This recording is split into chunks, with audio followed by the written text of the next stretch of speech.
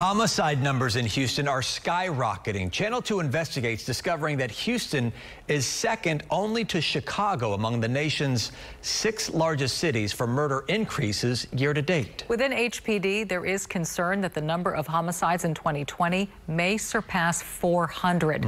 The department did not want to talk to us for this report, but the family of victims and Mayor Turner are.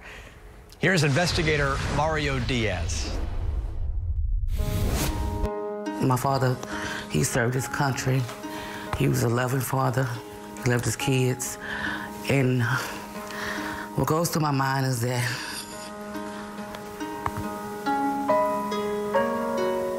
I have to fight for justice for my father. Lakeisha Everett's father was killed on October 6th. His name, Richard Graves. And this is his great-grandson, 9-month-old Zaire. Graves held him only once. At 63, he had plenty to live for until his life came to a violent, sudden end. Gagged and zip-tied and bound in his home. Graves' homicide, part of a deadly surge in Houston this year. At last count, 346 people killed by homicide in the city, obliterating the 2019 total of 280, with 6 weeks remaining in 2020. Channel 2 investigates crunched homicide statistics from the 6 largest U.S. cities. Houston's 346 murders ranks 4th in the nation. To the families out there who say that Houston is heading in the wrong direction, what do you say to them? Well, I would say to them that I understand that, and the numbers are going in the wrong direction from what I would like. On November 9th, the city saw significant bloodshed. 6 Houstonians killed. It is another rough day. This has been a rough year. The rush of homicides comes after the city announced a COVID-19 crime reduction program in October.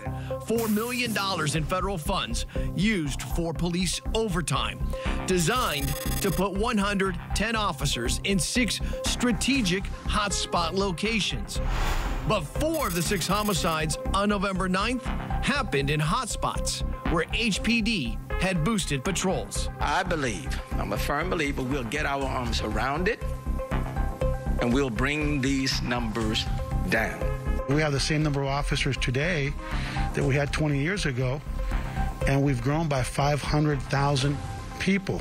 Andy Kahn of Crime Stoppers says lenient judges are also to blame, highlighting 38 cases this year where suspects out on multiple bonds are accused of committing murder. I don't think there's enough attention being attributed to the revolving door at the courthouse as possibly a reason why we're seeing a spike, not just in homicides, but in crime as well.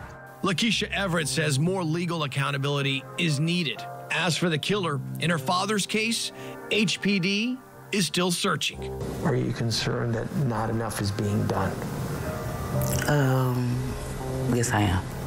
Yes, I am. Why? To be honest with you, I feel like my father is just another black man that's been taken. That's how I feel. Lakeisha has been concerned over tips coming into Crime Stoppers since her father's death. Investigators will tell you this year has been challenging for community policing. The issue of trust following George Floyd, a contributing factor. So what did we find out from Crime Stoppers about the flow of tips in 2020? For that portion of the story, we have a web video in the Investigate section of click2houston.com. Mario Diaz, KPRC, Channel 2 Investigate.